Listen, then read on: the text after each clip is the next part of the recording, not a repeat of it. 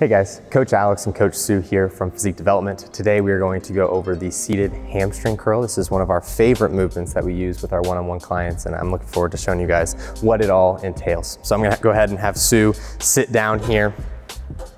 Now, the big thing with this movement is the setup. And so the first thing that we're gonna start with is getting her back pad in a position. That was loud. Back pad in a position where the knee is in line with the pivot joint, in which we've achieved. And then now from there, we're going to ensure that the pad on the ankle is right at the ankle. And now we have that situated. From there, we're going to focus on the thigh pad and making sure that this is very snug against her quads.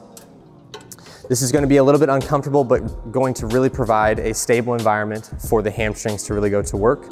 From here, we're going to focus on engaging the core, driving into this pad. Once that environment is stable, we're going to go into knee flexion and perform the movement. Let her go through 3 repetitions here to show you all. Perfect.